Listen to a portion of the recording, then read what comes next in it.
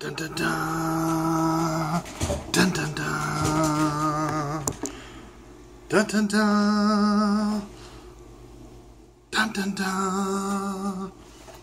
So I'm going to open the final 3 figures from my Episode 1 collection. Featuring Darth Maul, Obi-Wan, and Qui-Gon. The Duel of the Fates. And what is probably the best scene in the movie, especially the part where the force fields shut each man to like a different section, and you're just seeing how they are preparing themselves for battle. Darth Maul just stalking back and forth. Qui-Gon quickly goes into meditation, and Obi-Wan is just frantic to fight. So let's actually start with the young Jedi Knight, Obi-Wan. And all these figures look very basic to me. There's not much going on with them. I mean, that was pretty much the case for all of these.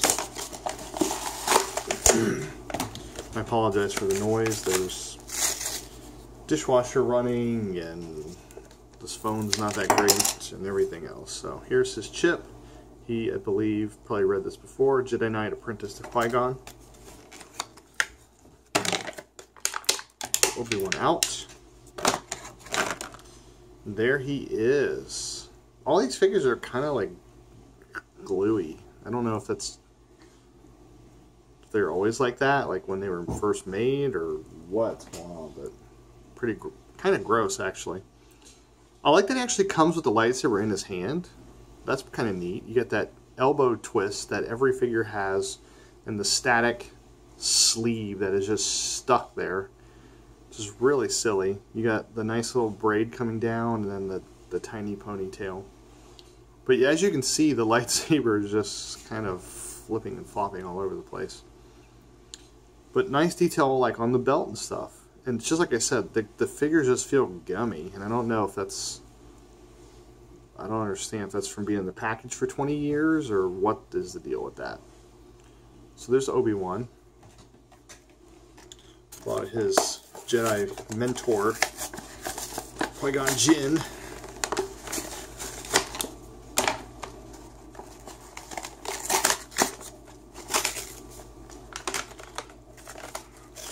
You know, that I've gotten through all of these, I'm kind of like, do I even want to try to track down one of these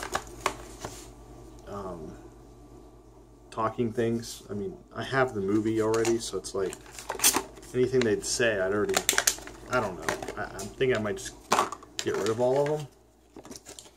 I'm not sure. So here's Qui-Gon, also with the random, at least his arm moves up, also with the random elbow twist, the static sleeve stuck. His lightsaber actually is very tight in there. And but it's kind of an odd green. Like if you think back to like the original trilogy, you're thinking about Luke's dark green saber. I don't know, this one's just kind of light looking. He's also gummy. He has pretty much... No, his belt is different. There's more pouches, and it's just differently designed. He's got a lot of movement. Arms, legs, waist. He feels very wobbly, like he's barely put together. But not a bad likeness to Liam Neeson. Alright, and we will get to their opponent in that epic encounter that saw the deaths, however unpermanent they were, of 2 of the 3 characters. Darth Maul, he at this point is a Sith Lord apprenticed to Darth Sidious. You can pull Maul out. And there he is. And he comes with, for the first time in this line, the Duel. And I like how they, for once, the elbow, like, and then he actually has a wrist twist, which lets him kind of do this famous pose from the movie. Actually, he's got it in both hands, so I could, but I think he did that whole, yeah, that was the one-handed thing he did, but you can like go two-handed. It's very awkward looking.